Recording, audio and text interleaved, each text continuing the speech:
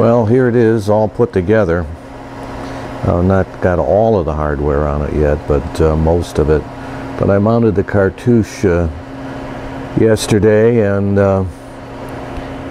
it's sitting up top there and looks pretty good from here. So from a construction standpoint, we're done.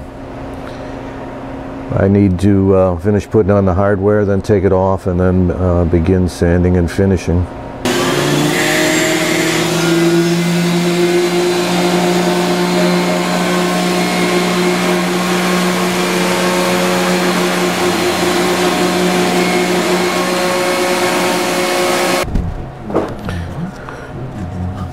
Well, this is part of the cleanup that has to be done. I'm going to sand it down to 180. This is a 150 grit. And I had done some pre-sanding before I put it together. This actually is pretty good.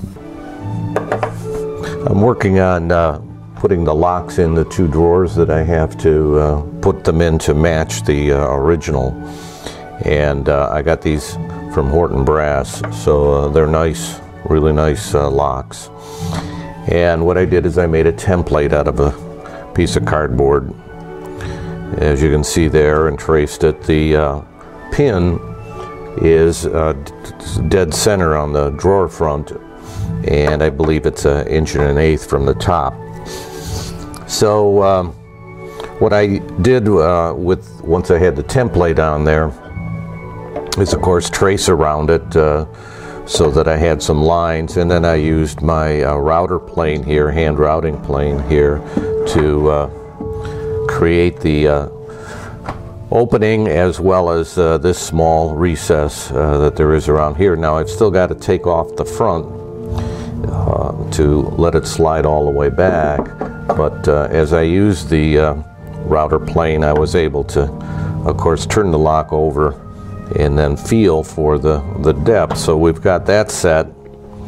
So now I've got to take about 1/16 of an inch off the top there, and then be able to press it to end up where the hole belongs, and drill that, and then of course put the escutcheon and cut out the keyhole for the front. Well, this is a board that I've just sprayed with the grain raising dye, and it's a mixture of two different dyes, but I kind of like the color of it, and I've rubbed it off with a white pad so that it's an even color.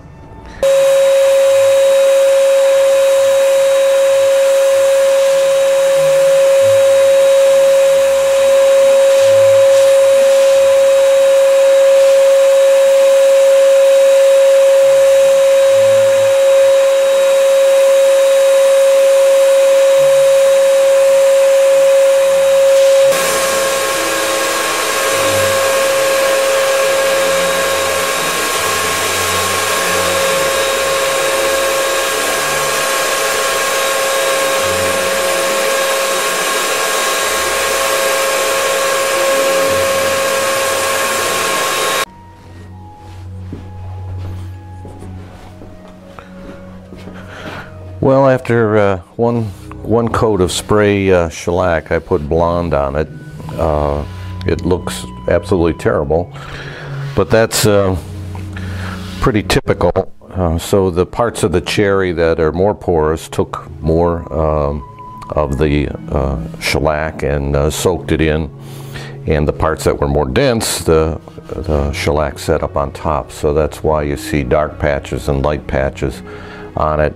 And of course, the way I spray, I've got a bit of, I don't know if you can hear that, that's unsanded and that's sanded. So I'm knocking off the dust nubs and the orange peel and the overspray and whatever there is. Again, I try to do it as good as I can do, but so I've got some 400 grit sandpaper here, and we're scuff sanding it. So that means I have no pressure at all on the sandpaper, and you don't want to see any color on the sandpaper, because then you're not sanding shellac anymore, you're sanding the color off, and we don't want that. And you just go over it lightly till it's smooth again, and then we'll be ready for another coat.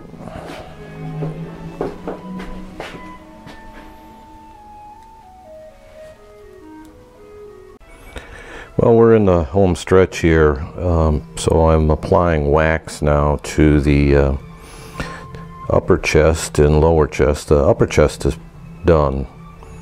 I'll zoom in here a little bit.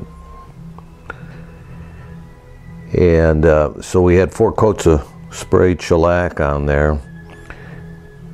And then what I did is I rubbed it out with scotch pads and wax at the same time, and then rubbed it out, which evens it out. So I'll show you what I'm doing here. I'm just finishing off the legs. This upper part has been done, and the quarter column has not been done, and the legs haven't been done yet. So what we're going to do here is demonstrate a little bit about what I've been doing. So I got this dark wax.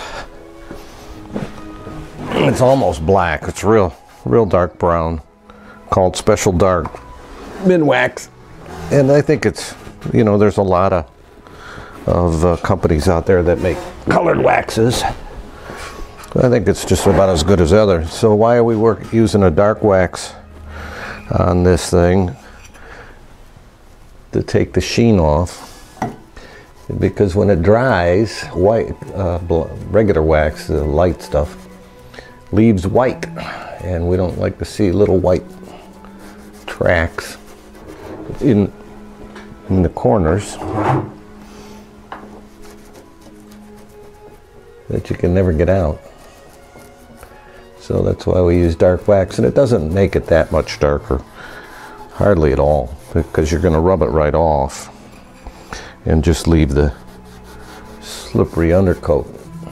But where there's little nicks and dents where the wax collects, it's dark, which matches the darker finish that we have on here.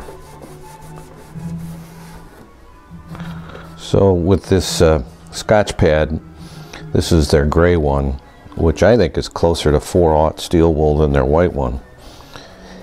And so it does a nice job of taking the sheen off of it and getting it down to where we want. And then I apply the wax at the same time.